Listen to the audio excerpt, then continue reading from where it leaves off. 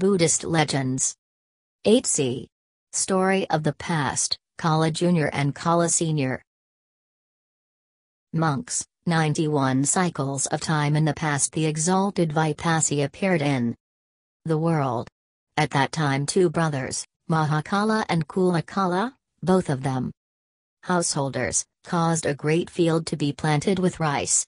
One day Kāḻa went to the rice field, held a kernel of rice, and ate it, and found it unusually sweet. Shortly afterwards he desired to make a gift of unripe rice to the congregation of monks presided over by the Buddha. So he went to his older brother and said to him, "Brother, let us have unripe rice held and cooked in a manner suitable for the Buddhas, and let us bestow the same in alms." "What say you, brother? No one has ever yet had unripe rice held and given in alms. Nor is anyone likely to do such a thing in the future. Don't spoil the crop." The younger brother repeated his suggestion several times. Finally the older brother said, "Very well, divide the field into 2 parts. Do not touch my portion, but do whatever you like in your own portion of the field." "Very well," said Kāḻa. So he divided the field into 2 parts, hired a large number of men for manual labor, caused grains of unripe rice to be hulled, had it cooked in rich milk, adding ghee, honey, and sugar, and presented the rice thus prepared to the congregation of monks presided over by the Buddha, saying at the conclusion of the meal, "Reverend Sir, by virtue of this my gift of first fruits may I be the first to win the foremost estate of all, namely, eradicate." "So be it," said the teacher, returning thanks. When he went back to the field and looked at it again, he saw that the entire field was filled with heads of growing rice, bound together, as it were, in sheaves. At this sight he experienced the 5 kinds of joy. Thought he, "I am indeed fortunate." When the rice was in the ear, he gave first fruits of rice in the ear. In association with the residents of the village he bestowed the first fruits of the crop. When the rice was reaped, he gave the first fruits of the reaping. When it was in the sheaf, the first fruits of the sheaves. When it was in the shock, the first fruits of the shocks. When it was in the rick, the first fruits of the ricks. When it was threshed, the first fruits of the threshing floor. When it was ground, the first fruits of the flour. When it was measured, the first fruits of the measuring. When it was put away in the storehouse, the first fruits of the store. Thus he bestowed the first fruits of a single crop 9 times. Whatever he took away was made up, and he had a bumper harvest. Goodness keeps him who keeps it. Therefore said the Exalted One, righteousness truly keeps him who keeps righteousness. Righteous living brings happiness. Herein is the advantage of living righteously, that he who walks righteously will never go to a state of suffering. Thus, in the dispensation of the supremely enlightened Vipassy, did Anakondanna bestow the gift of first fruits 9 times, making the earnest wish to be the first to attain the foremost of all estates. Likewise in the dispensation of the Buddha Pajumadara, 100,000 cycles of time in the past, in the city Hamsvati, he gave mighty gifts, and falling at the feet of that exalted Buddha, made the earnest wish to be the first to attain the foremost of all estates, namely, eradicate. Thus I bestowed on him only that for which he made his earnest wish. I show no favoritism in bestowing distinction. 8d. Story of the Past, Yasa and 54 Companions. Reverend Sir, what work of merit did the 55 noble youths led by Yasa perform? They too made an earnest wish for eradicate at the feet of a certain Buddha and did many works of merit. Subsequently, but before the present Buddha had appeared in the world, they became friends, banded themselves together for the performance of works of merit, and devoted themselves to the care of the corpses of paupers. One day, seeing the dead body of a pregnant woman, they carried the body to the cemetery for the purpose of burning it. To Yasa and 4 of his companions was assigned the duty of burning the corpse, the rest returned and entered the village. As the youth Yasa burned the body, piercing it with stakes and turning it over and over, he grasped the thought of the impurity of the body. This thought he communicated to his 4 companions also, saying, "Behold, brethren, this body. Here and there the skin has burst open, it resembles nothing so much as the skin of a mottled cow. It is impure, stinking, repulsive." Straightway his 4 companions also grasped the thought of the impurity of the body. In their turn these 5 companions went to the village and informed the rest of their friends. As for Yasa, he went home and informed his mother and father and wife, and they all developed the thought of impurity. This is the work of merit these youths performed in a previous state of existence. And because of this very work of merit, consciousness of the impurity of the body arose within Yasa's mind in the women's apartments. And thus, because they had acquired the faculties requisite thereto, all of them developed specific attainment. Therefore these youths also obtained precisely that for which they made their earnest wish. I show no favoritism in bestowing distinction. 80. Story of the past, 30 noble youths. But, Reverend Sir, what work of merit did the 30 noble youths perform? They also made an earnest wish for eradicate at the feet of previous Buddhas and performed works of merit. Subsequently, but before the present Buddha appeared in the world, they were reborn as 30 evildoers, but hearing the admonition addressed to Tundala, they kept the 5 precepts for 60,000 years. Thus these men also obtained only that for which they made their earnest wish. I show no favoritism in bestowing distinction. 8f. Story of the past, 3 brothers Kassapa. But, Reverend Sir, what work of merit was performed by the 3 brothers Kassapa, Ruvla Kassapa, Nadi Kassapa, and Gaya Kassapa? They also performed works of merit, making an earnest wish to attain eradicate. 92 cycles of time in the past, 2 Buddhas appeared in the world at the same time, Tissa and Phussa. Phussa's father was King Mahinda. When Phussa attained enlightenment, the king's youngest son became his chief disciple, and the son of the house priest became his second disciple. The king went to the teacher and said, "My oldest son is the Buddha, my youngest son is chief disciple, and the son of my house priest is second disciple." And looking upon the 3, he said, "My very own is the Buddha, my very own is the law, my very own is the order." And thrice he breathed forth the solemn utterance, "Praise be unto him that is highly exalted, all-worthy, supremely enlightened." Then he prostrated himself before the feet of the teacher and said, "Reverend Sir, now, at the end of a life lasting 90,000 years, it is time, as it were, for me to sit down and close my eyes in slumber. So long as I live, go not to the door of others' houses, but receive the 4 requisites from me alone." Having thus obtained the teacher's consent, the king thereafter ministered to him regularly. Now the king had 3 other sons besides, the eldest of whom had a retinue of 500 soldiers, the middlemost 3, and the youngest 2.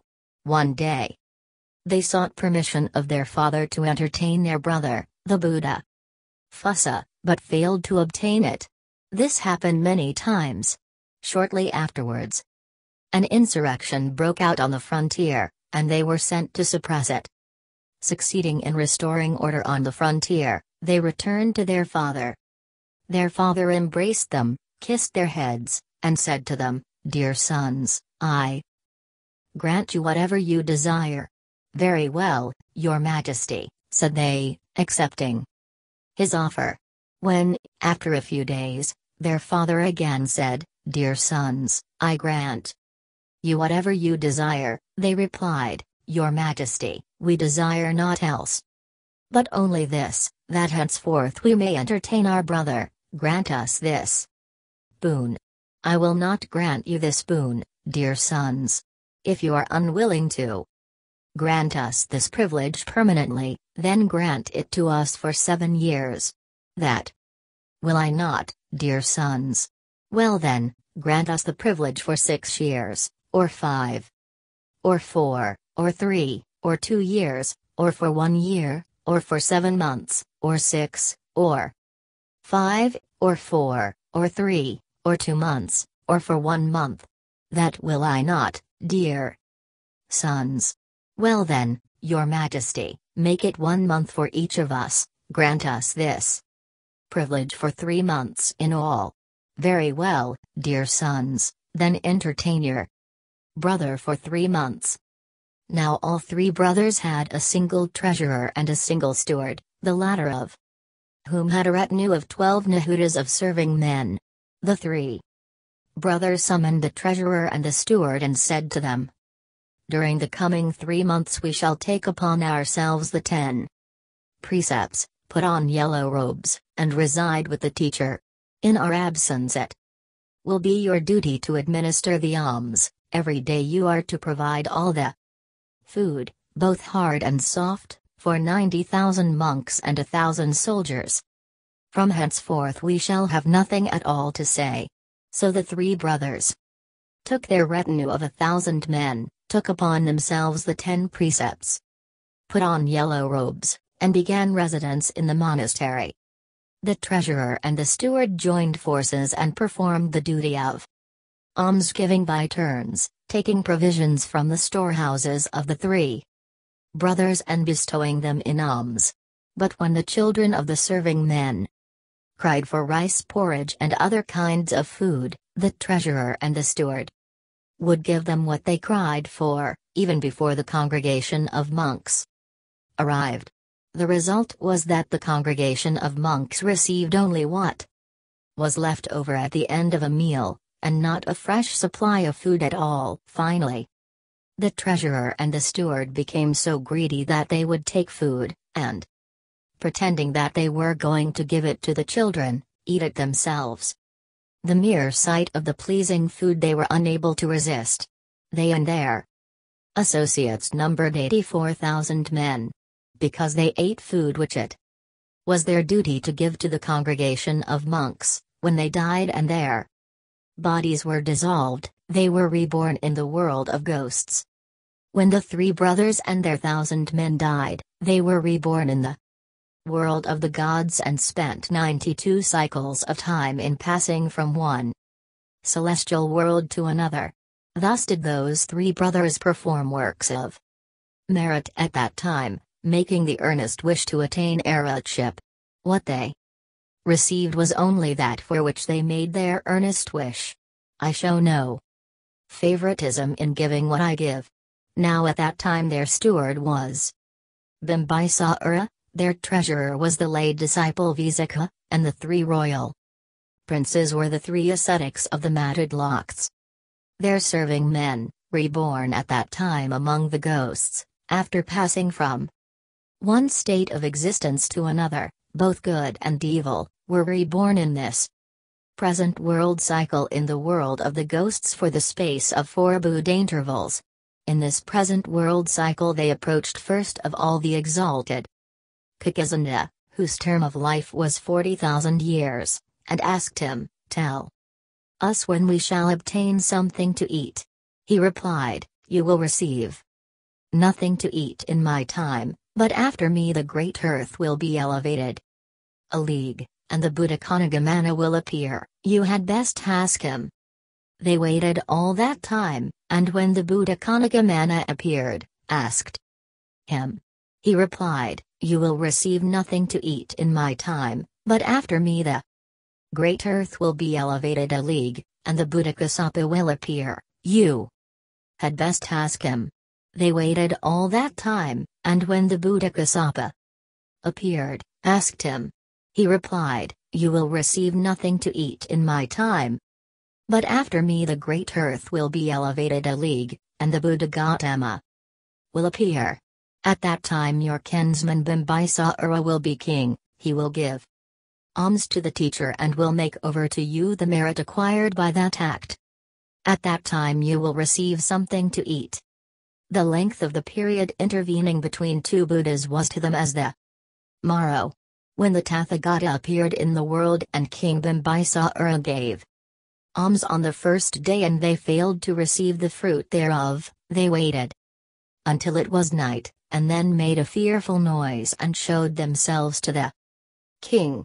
When the king went to Veluvana on the following day, he related the incident to the Tathagata.